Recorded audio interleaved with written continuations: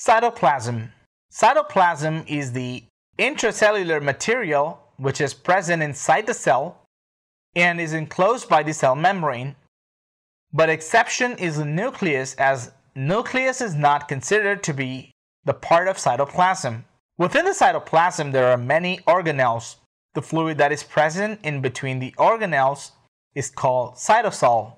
Thereby cytoplasm is intracellular material which includes organelles and cytosol minus the nucleus.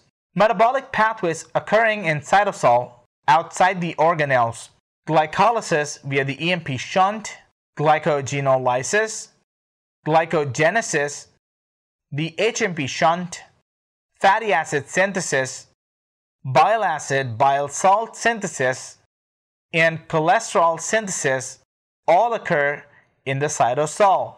Note that the enzymes of cholesterol synthesis are present in both cytosol and endoplasmic reticulum membrane, but it is mainly synthesized in the cytosol. Cytosol composition differs greatly from that of the extracellular fluid. Water, dissolved ions, and small molecules constitute about 70%, while proteins like enzymes involved in metabolic pathways account for about 30% of the total composition of cytosol. The major anions of intracellular fluid are proteins and organic phosphates.